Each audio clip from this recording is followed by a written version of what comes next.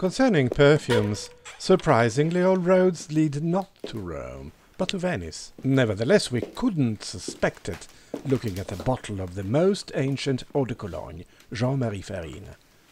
French, no thanks. If we go back in time, we'll discover that the original name was Giovanni Maria Farina. Austrian then, again no thanks.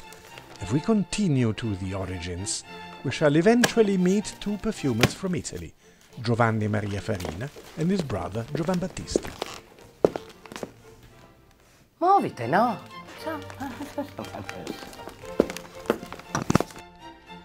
If the first and unique cologne was made in Italy, Giovanni Paolo Femini's Aqua Mirabilis, which, however, was a beverage, in the Farina family we can detect a distinct Venice bouquet.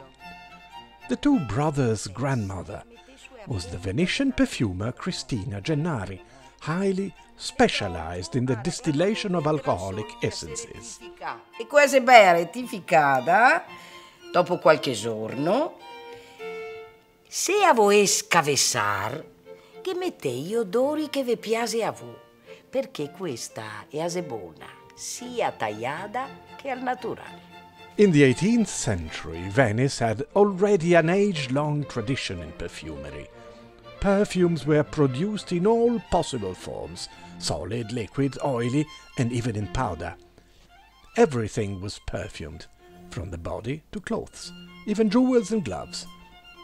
So we can guess a precise Venetian influx from Grandma Cristina to her illustrious nephew Giovanni Maria, who today can be defined the forefather of all cologne creators. So every time we refresh ourselves with a splash of the wondrous water, let us think that every droplet carries the genes and the genius of the great, marvelous history of Venetian perfumery art, the most ancient of all Europe.